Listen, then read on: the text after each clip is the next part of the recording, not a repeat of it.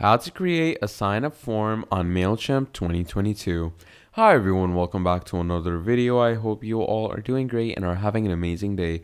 I bring you back with yet another video, and in this video I'm going to be showing you and I'm going to be portraying it to you how you can create your very own sign-up form on Mailchimp, and it's going to be very simple and it's going to be very easy. I'm going to walk you through all of it and I'm going to show you how to create it, how to mess around with it, how to design it, optimize it according to yourself. I'm going to show you all the features you can play it around with, and once I've done all of that, I guarantee you that if you hear me out properly till the end of the video, then you're going to properly know how to create a sign-up form on Mailchimp. So without further ado, let's not muck about and let's get right into it. So first of all, you're going to go to your Mailchimp dashboard.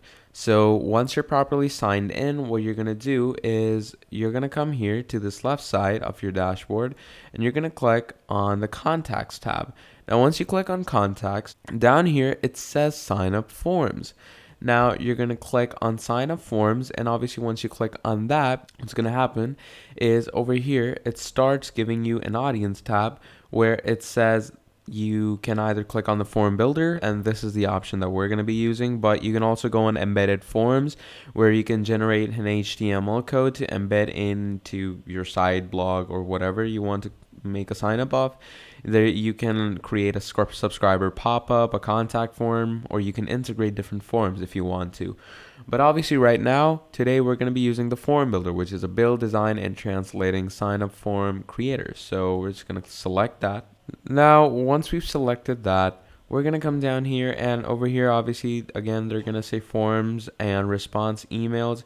You can choose any one of these, like reCAPTCHA confirmation, sign up form with alerts, etc. But today we're just going to be using sign up form. Now, let subscribers pick email format. If you don't know what this means, basically it is when people sign up for your list, you can let them specify which email format they prefer to receive. If they choose plain text, then they won't receive your fancy HTML version. So you can take and enable that if you want to, or you can just let it stay unticked. It's totally upon you. This one doesn't really matter, to be very honest. Like, it's for programmers, let's say, because obviously they're gonna understand the hefty HTML language. A normal person can't really understand it. So now that once you're here, first of all, what you're gonna need to do is here's your sign up URL. So first of all, we're gonna go to a new tab, paste it, and see how it actually looks right now. So I'm just gonna wait for it to load. And yeah, here you can see this is basically how my sign up form looks. So let's come back here, and now this is where we're gonna start messing around. So obviously it says this. First of all, you're obviously gonna remove or edit this. Now obviously to edit it, you're gonna hover over it and you're gonna click on edit. Now once you click on edit, you can here we go, and you can start messing around with the text. So you can write, please sign up here, and then you can select all the text. You can make it bold, you can make it italic, make it underlined, etc. You can change the background color of the text. Let's say I want to keep it that. There we go. Then you can mess around with the font. Let's say I want the Georgia font. I'm just gonna select it. You can make it Georgia or any type of font if you want. You can make it look much bigger. And then once you've done all that, all you need to do is save and close. And once you save and close, we're going to go here. And if we recycle our page, look at that. Please sign up here. Obviously, it doesn't look very appealing or pleasing, but this was just to show you that you can do this very easily. This is open to customization. Then up here, you can add a message. Now, obviously, this message is for guiding or informing the user that's using your sign up form, like, please enter correct and accurate details. So, you know, just a friendly reminder that they need to put in the correct information, etc.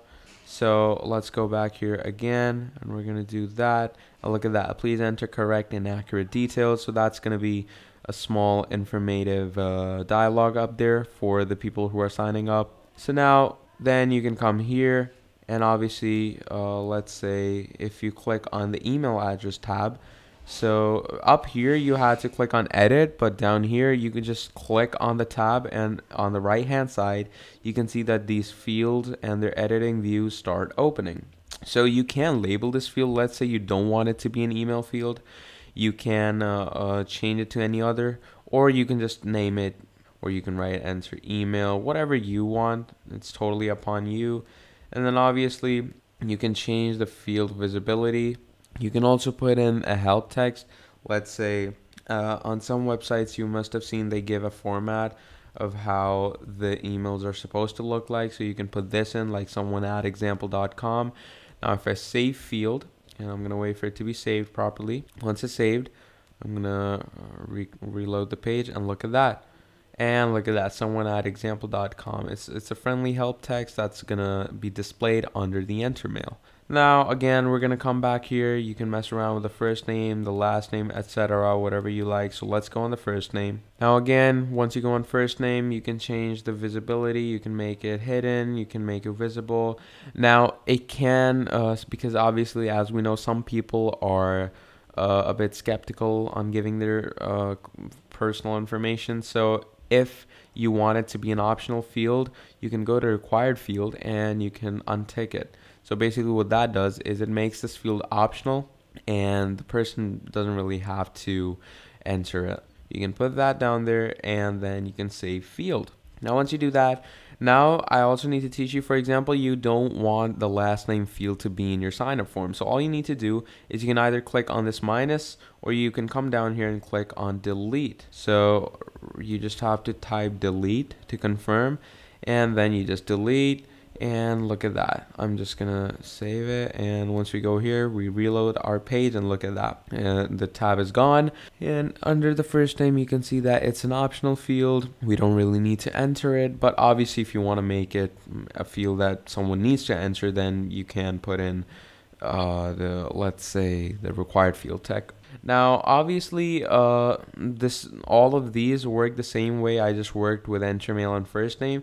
You can also add different fields, like you can add different checkboxes. For example, if I click on checkbox, what it's going to do is it's going to add a checkbox down here, which is going to give different categories. And if we click on it, come up here, and obviously you can give the options yes, and you can give the option no. And then if you save the field, we go here, I'm going to reload the page, and look at that. You can either choose yes or you can choose no. So yeah, that's how basic and easy it is. And just like that, you can add different fields. Like you can add dates, birthdays, address is already added, zip codes, website, images, etc.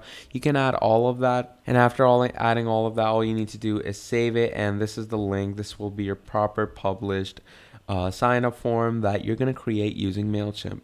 So yeah, that's about it. And that is how easy it is to create a sign up form using Mailchimp. I hope you find this video helpful, and I will see you all next time. Goodbye.